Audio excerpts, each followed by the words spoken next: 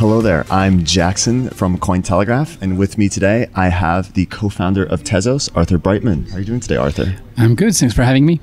So the first thing I want to ask you is, can you just say in your own words what exactly Tezos is? I always think it's interesting coming from the creator, how you formulate it.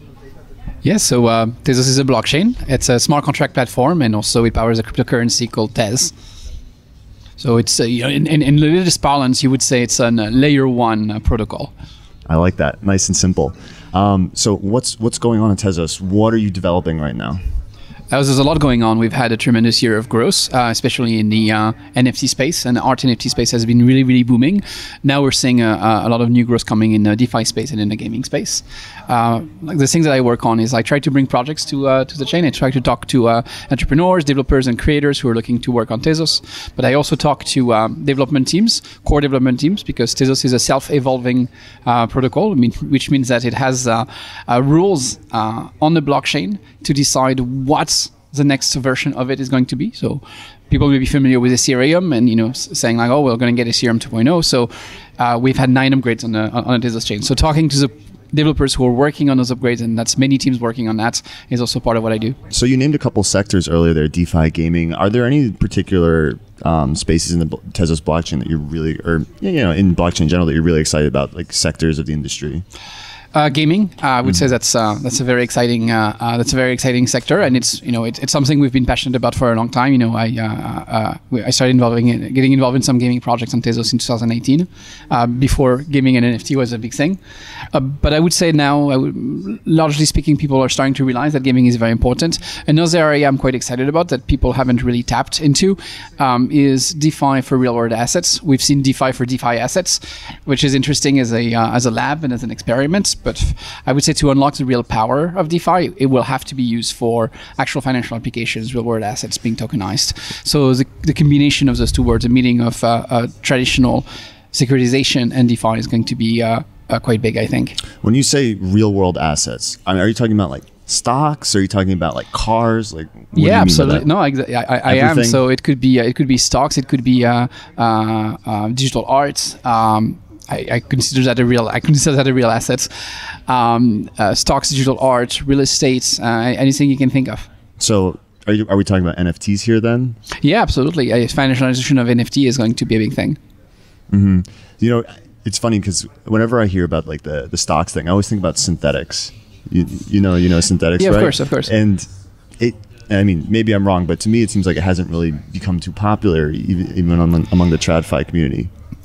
Yeah, so there's a couple things. One is that right now we have a high tide. There's a lot of excitement, and you're either out of the crypto space, in which case you're not going to look at it, or you're in crypto space, and there's just so many opportunities, so many things going on that it doesn't feel that those applications are very, very compelling at the moment. When you have a yield farm where you're going to get like 500%.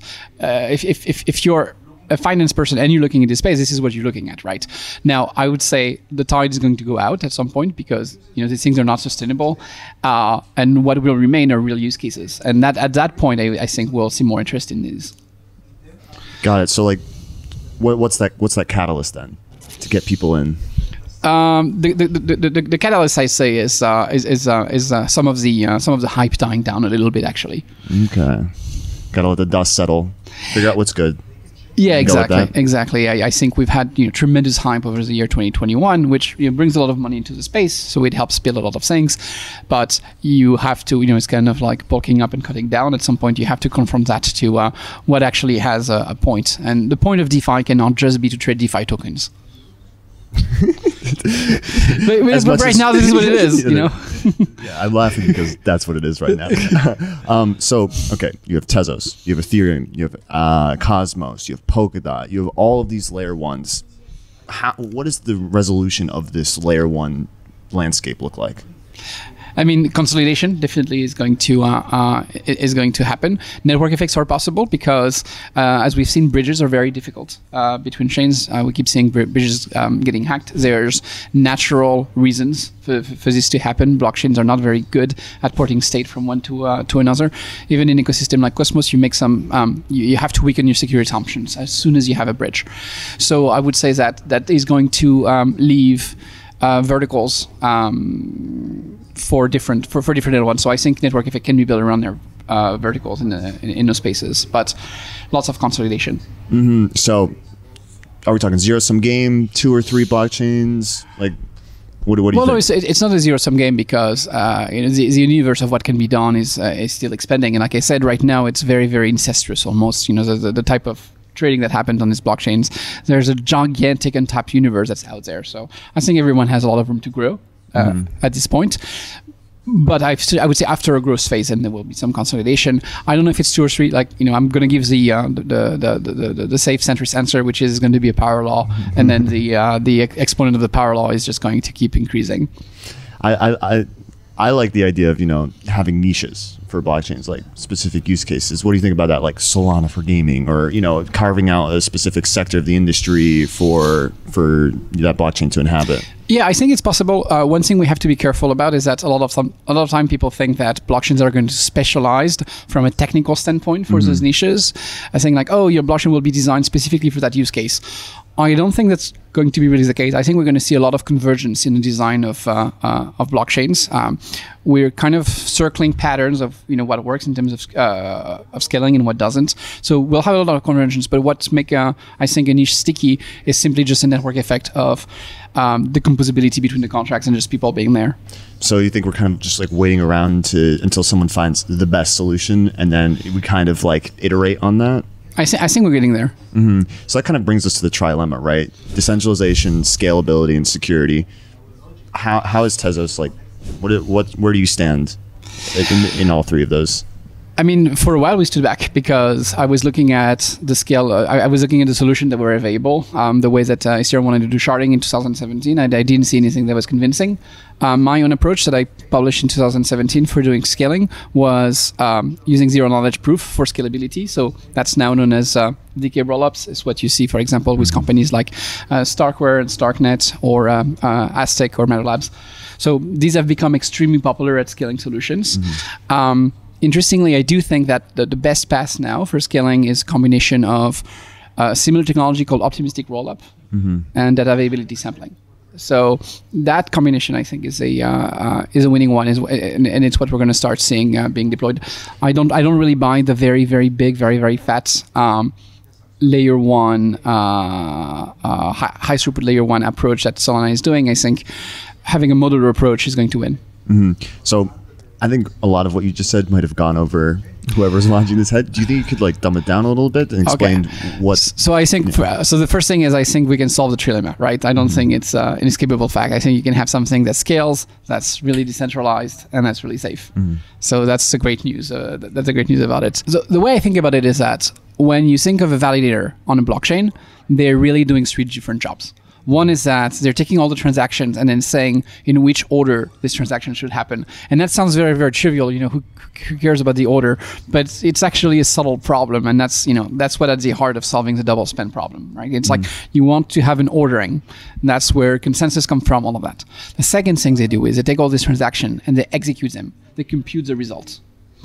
And the third thing that they do is that they tell everyone what transactions have happened, so that I know if someone is paying me, whether or not the payment is valid.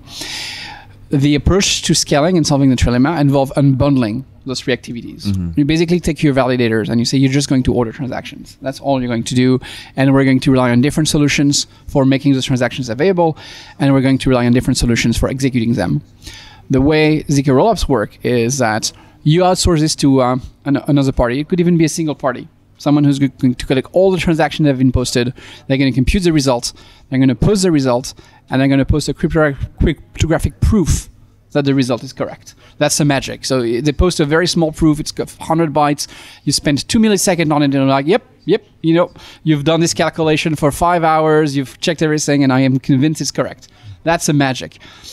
It's very, very magical. There's a big downside, which is computing this proof is really, really expensive. It takes a lot of computing power. So there's a lot of overhead. The optimistic rollup is a very similar approach, but instead of posting a proof, you just post a bond and you say, look, I believe this is a result. And if anyone disagrees, they can prove it very very easily. So instead of proving that you're right, you wait until someone proves that you're wrong. So it's a very slightly different security properties, but you don't have to have this giant overhead of computing these proofs. Interesting. Thanks for giving that definition. I appreciate it. Any final words you'd like to say to Cointelegraph viewers? Yeah, check out Tezos because we've been around for a while, and last year has been a year of tremendous growth for the project. We've had a lot of really cool applications launching on a chain. Check them out, and also check out our roadmap for scaling because I think we have one of the best roadmap for scaling out there, and we're executing very, very quickly on it. Thank you so much. That was Arthur Breitman from Tezos, and I'm Jackson. I hope you enjoyed this interview.